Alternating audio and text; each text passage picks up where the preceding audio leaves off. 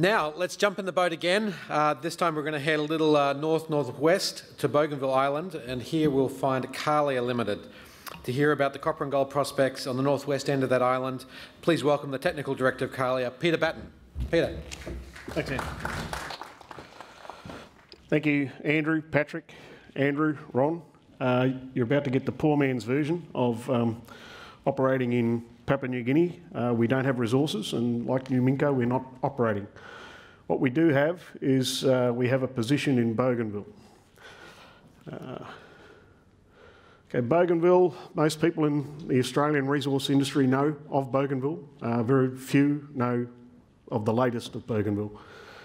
Bougainville hosted the world's largest copper mine in 1972.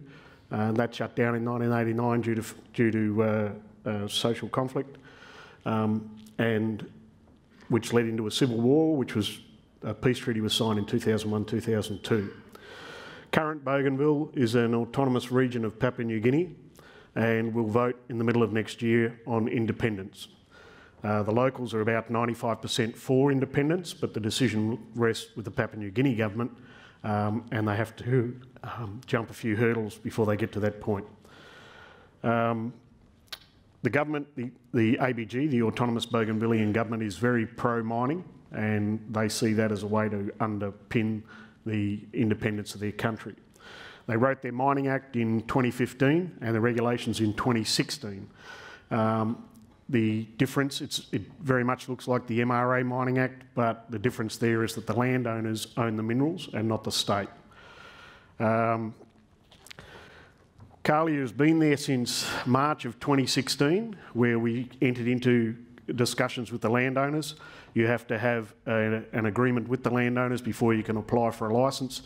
The country is under moratorium for applications, and in May 2017 there was a partial lifting of the moratorium in 3 areas for applications. We applied for licences, and in November 2017 we were granted 2 of 4 new exploration licences in Bougainville, bringing the total of licences on the island of Bougainville to 5.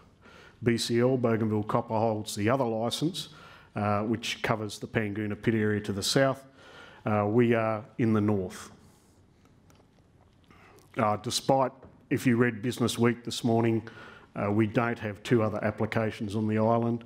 The journalist, I don't know where he got that from, but he got it wrong. This is Patrick's Elephant Country. These are the projects that surround Missima and Woodlark, and we have one on our island, which was Panguna. They mined 700 million tonne of Panguna in 17 years, and they still have 1.8 million tonnes in resource. So we're going on our elephant hunt, and we're going to hunt an elephant. The 3 areas in the other picture, the 3 areas that were released for licences. The green area in the north is where we have our two exploration licences that have been granted. The dark red colouring in that geological picture is intrusives. Ours are Oligocene to Pleistocene, and the whole of Bougainville Island is only 45 million years old, the oldest rocks. The mineralisation is Oligocene to Pleistocene. We've got the right date rocks and the right type. There are our 2 licences in the top left, and whilst it took us 2 years to get our licences, or almost 2 years, and whilst we were doing that, we did our desktop study. Apart from Rio and BCL, there's been no other work done on the island by anyone else. It was very difficult to find material, but we were able to source from 2 locations the raw data for a 1986-87 geophysical survey that was done by the West German government, and that was a precursor to a whole of island study done by the Geological Survey of Papua New Guinea. And we were also able to get the raw data, geochemical data from that, and we have the report. So apart from that, there was one master's degree study field trip done in the north from the University of Papua New Guinea. So we have all that data, and we use that to drum up a number of targets. And the geophysics was reprocessed by Fathom Geophysics, who are based in Western Australia. They have a great deal of experience in this type of terrain. They are in fact engaged with majors throughout Southeast Asia looking for porphyries based on topographical data and whatever geophysical data is available. They took the data, they took the radiometrics to have a look at potassic alteration, which is associated with gold and copper mineralisation in porphyries. They took the magnetics, which gives us an indication of metal in the system, and they also took the NASA 15-metre resolution topographic data and used that to show topographic anomalies in the system. They then put these through their own proprietary algorithms and came up with a ranking system, and from that ranked all of the anomalies on the island. And out of the whole of the data set, only 20% of our area is covered by geophysics. But we have the number 1 geophysical anomaly on the island, and the number 5 and the number 6. Through our studies and our reports, 2 areas keep popping out, and they are those 2. They're the 2 intrusives that we have, Melly Loop and Rario Puspa.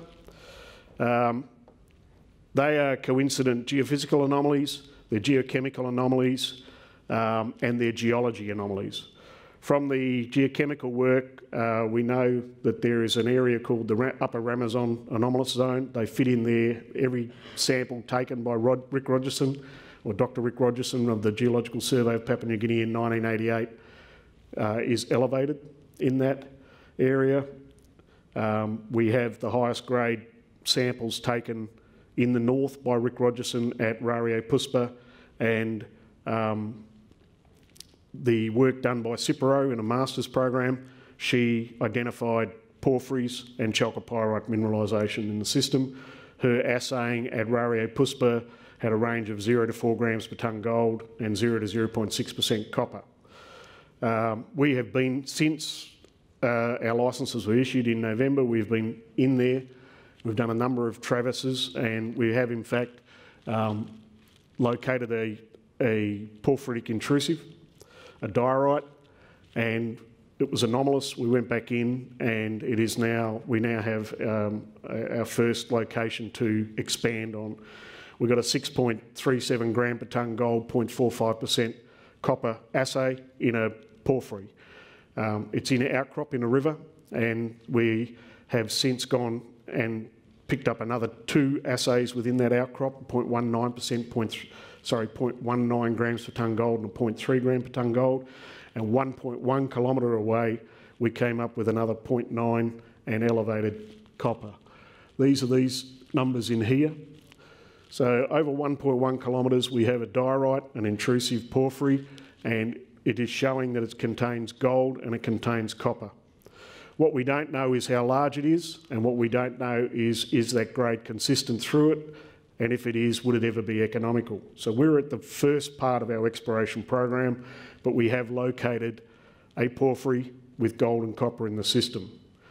Our process from here is we go back in to determine how large it is, and if those 2 points 1.1 kilometres away from each other are connected, and if they are, that could become our first drill program, and that decision could be made within the next 2 months. We're looking for any type of mineralisation, but primarily our target is at the moment porphyry coppers. They're large and low grade. Panguna is 2.5 billion tonnes, and the overall grade will be just north of 0.3% copper and 0.3 grams per tonne gold, but it's economic. That's the company's corporate snapshot. We have 2.5 billion shares on issue. We've got a major, we've got 24% of our funding comes out of England, and we have a $25 million market cap, even though we haven't got any resources. So we think that our next biggest kick will come from the commitment to a drill program. As I said, that decision could come within 2 months. 1 month to do another field trip inside, and then the follow-up of the assays after that. Sorry, this is part of the data that we had, we put together. This is the other presentation. These are the gold anomalies. This blue line is the upper Ramazan anomalous zone, where all the samples on that have got elevated results. This is Rario Puspa. We've got a number of gold anomalies. This is Meliloop. We've got lower gold anomalies. But when we come over here, we've got slightly higher copper anomalies. And again, we've got copper anomalies over here. These little black dots here are geology anomalies. And when I say geology anomalies, that's porphyry with chalcopyrite in it, epithermal veining, or brecciation zones. So as you can see, the coincident anomalies stack up for Rario Puspa, and we have a few for Meliloop. We also have these other targets. This is Pets in the west. We've got a copper anomaly at Sipai. These are stream float samples, so they need to be followed up. We also have a rather nice little anomaly, copper gold anomaly in the south on the eastern side. So we're well set up for exploration. We have an office in Booker. We've just got an office in Tinputs. The key to working over there is you have to have a good relationship with your landowners. The landowners have their own landowner association and their own management company. They work with us for access. They go ahead educating the local people. This is a country that's been isolated for 30 years. We have 2 generations of illiterate people, and their education and their understanding of what happens in the world is very low. So that's the key for our work to progress, is for us to be able to come to an agreement with the landowners. We think that we're very advanced in that, in the fact that we've been working with them for 2 years to get to the point where we're able to put an application in for our licences, and they were then granted by the government on the understanding that we had a working relationship with the representatives of the landowners in the position. That's a bit of a blow up there. The rocks on the left, they show that they've been through potassic alteration. There's veining, there's interruptions.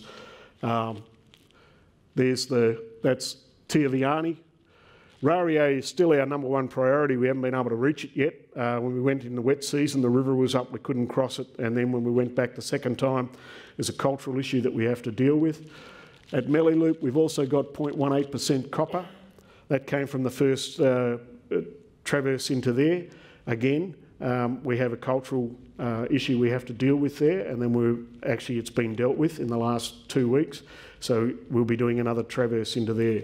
Interestingly about Meliloop is that the yellow hatching is the projected position of the intrusive, and we traverse up the Ramazan River, and as soon as we entered into the porphyry position at Meliloop, all of the samples that we returned were elevated.